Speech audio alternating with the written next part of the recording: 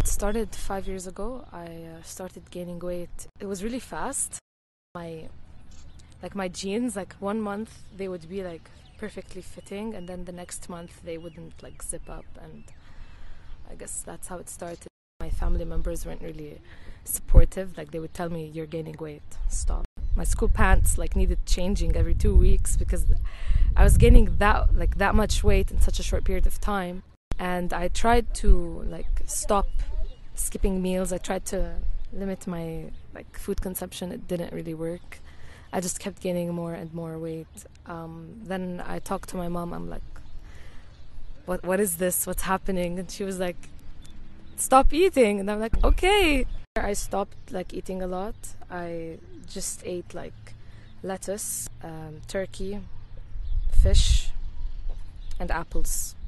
Like, I started losing weight instantly, but it wasn't really like the good type of weight loss. It was the type that my face was just like, I looked dead all the time. I was yellow, I was pale, my bones were like showing. And then I reached a point where like the stress got to me and I just couldn't stay on that diet anymore. So I started eating again and I regained everything.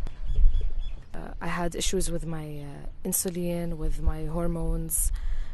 Everything got messed up.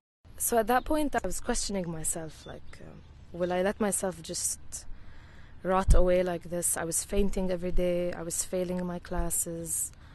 So that was the point where everything peaked, when I knew that this wasn't like normal at all. This was detrimental for my health, and I could just collapse and die any second at that point because of everything that I had done before, the damage that has been done.